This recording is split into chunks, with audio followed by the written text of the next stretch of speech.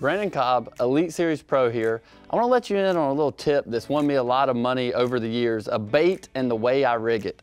This right here is my Greenfish Tackle Signature Series Toad Toter Buzz Bait. And this bait is designed to put a soft plastic on. The reason I like to put a soft plastic on my buzz baits, such as this Zoom Horny Toad here, is because of presentation. A buzz bait is a great bait for fishing open water, but with this Horny Toad soft plastic on this bait, I'm able to skip it under bushes, skip it under docks. I can put it places that you just can't put a buzz bait. And that gets me a few more bites from fish that may not have seen this type of bait before. The Horny Toad allows you to reel it a little bit slower, keep it in that strike zone. Keep it pretty simple. Green pumpkin if I think they're feeding on bluegills, white if I think they're feeding on shad. It'll get you more bites in the future.